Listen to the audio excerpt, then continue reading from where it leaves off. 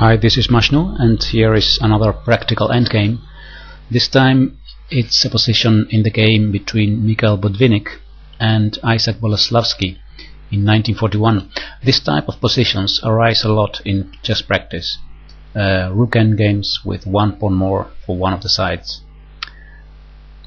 Here in this position the last move of white was rook to b1. This was the last move, placing the rook behind the pawn, the passed pawn.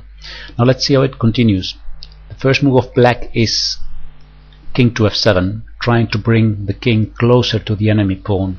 Actually, it would have been a better idea to try to block the passed pawn as soon as possible by playing a rook to c6. So then if b5, rook to b6. A passed pawn in rook endgames should be stopped, should be blocked as soon as possible.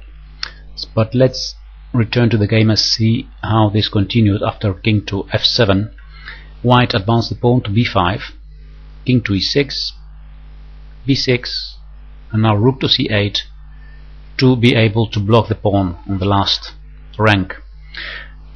Now white starts using his other strong piece in the endgame, that's the king, by playing h3, making the square h2 g3 available for the king.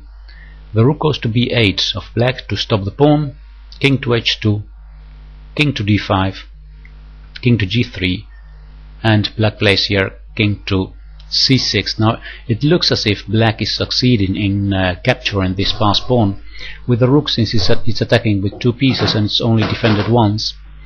But after king to g4 by white here, black wouldn't achieve much by taking this pawn on b6, because after rook trading, then the white king is much closer to the enemy pawns than the black king, so these pawns would fall and the white pawns would advance. So that's the situation right here after king to g4. Now instead of taking on b6, Boleslavsky played here king to b7. The idea of this move is to be able to use the rook in the defense, and the king will block this passed pawn. Now white continued with rook to e1. Again, the pawn on b6 may not be taken, because if black takes, then there is a check on b1, and after that trade of rooks, and the same idea, the white king is much closer to the enemy pawns. So here's where we left. Black played here a rook to g8, and a rook to e6 was played then to defend the b6 pawn now, because now there was the threat of taking here. King to a6. Black is actually from now on just waiting, moving his king from b7 to a6.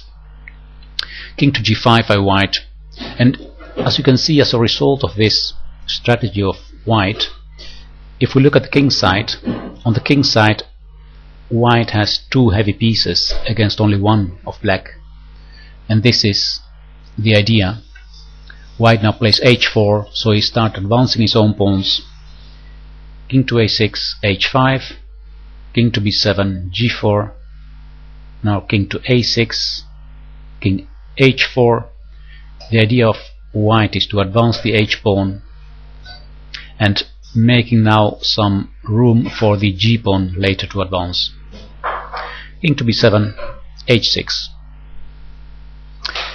Here black took on h6. If he doesn't take, let's say, plays g6, then simply a rook to e7 wins. King takes b6, rook takes h7, then the h-pawn is unstoppable. Let's return to the game. Here g takes h6 was played.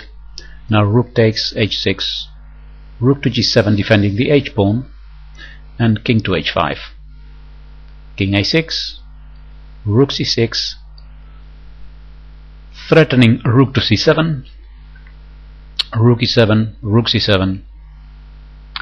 Now a check on e5, and the g-pawn advances now, so white is getting closer and closer to the promotion of his g-pawn. Now the king takes on b6, and the rook takes on h7, and we have a theoretical endgame here that is won for white. I'll show you how it continued. It's very instructive. King goes to c6, so the king now can come closer to the king side. King goes to h6, king comes closer, now g6 advancing, rook to e1. The opponent's rook is trying to place the rook on the behind the pawn. Rook to f7, king e6. The rook on this f file is important. It blocks the black king from coming closer to the pass pawn. Rook to f2 now, rook a1, waiting move, g7, rook h1 check, king g6, now rook g1 check again.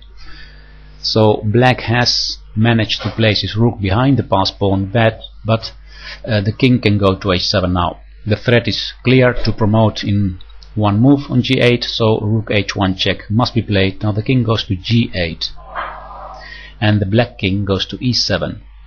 Here starts what we call the bridge building. It's a technique that you can there are many videos in on YouTube explaining this technique. It's most videos are called Lucena position because that's the how this position is called. Rook to e2, king d7, rook e4, rook h2, now king f7, and here black resigned. The reason is that you cannot with black continue giving checks, because now that the rook, white rook, is on the 4th rank, white can walk forward with the king, and after a check he can go to f6, another check, it goes to g5, another check, and there we are. This is what we call building a bridge. Rook to g4, and now it's impossible to stop this pawn. So this is how the game ended. Now it's quite a quick explanation of this endgame, I realize, but I hope that you understood the main ideas.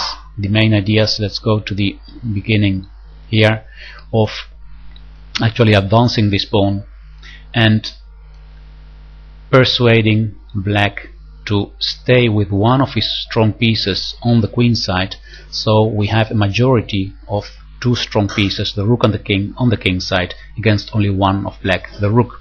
And then white prepares the breakthrough first very well, and then it comes with h6, and here then he at a certain point returns the pawn on b6 to take the h-pawn, and now we have this theoretical one endgame. It's very important, of course, that you know the theory of this type of endgames, that you know how to win this, you know how to build this bridge in the Lucena position. With the